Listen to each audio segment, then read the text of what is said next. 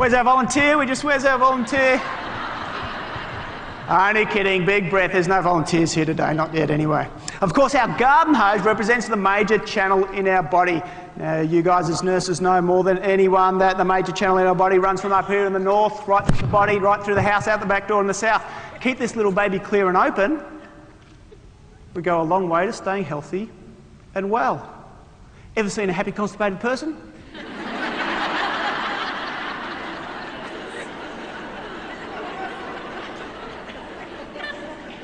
Not often. In the Eastern cultures, they don't laugh so much about that. Do you know why? Because they understand our bodies like an energy flow. And the energy from here is designed to flow down.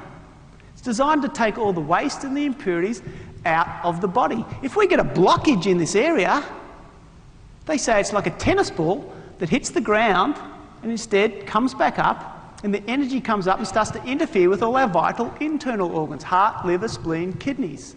In the Eastern cultures, they say blocked energy flow has a lot to do with a lot of our Western illnesses: irritable bowel syndromes, bowel problems, constipation, even some bowel cancers, because the body has to flow.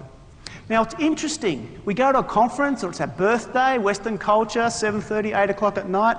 We go out to a restaurant, Western-type restaurant, restaurant, and our little digestive fire's putting along. Bloody old Mary, keep me up this late at night, really wants to go to sleep.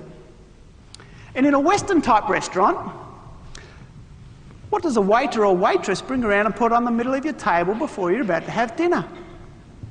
A jug of water. And what's often in the water in a Western-type restaurant? Ice!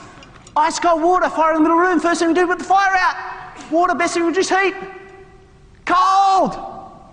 So a nice cup of ice cold water on our little digestive fire, put that sucker right out of business.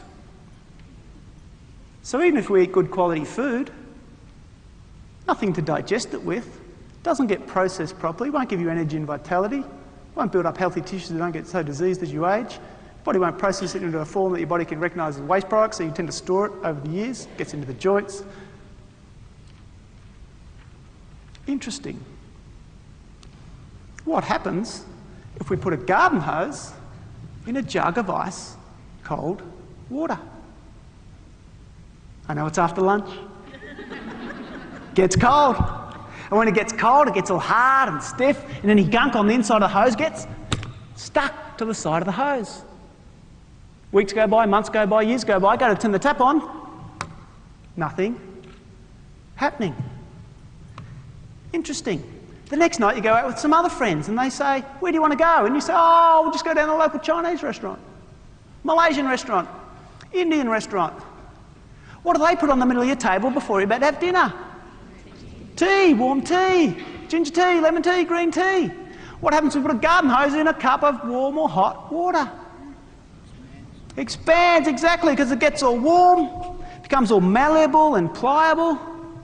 Any gunk on the inside of the hose gets softened down, melted down, turn the tap on.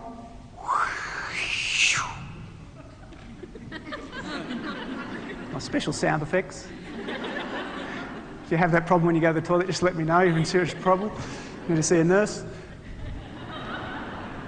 Traditional cultures who for thousands of years have understood how our body's designed to work for optimal health and well-being tell us there's something we do habitually in our Western cultures, many of us, year after year, that is absolutely disastrous for many areas of our health. From joint pain and arthritis, to constipation, to putting on weight, not being able to get it off, poor circulation, a number of problems have a lot to do with our Western cultural habit of eating ice cold drinks.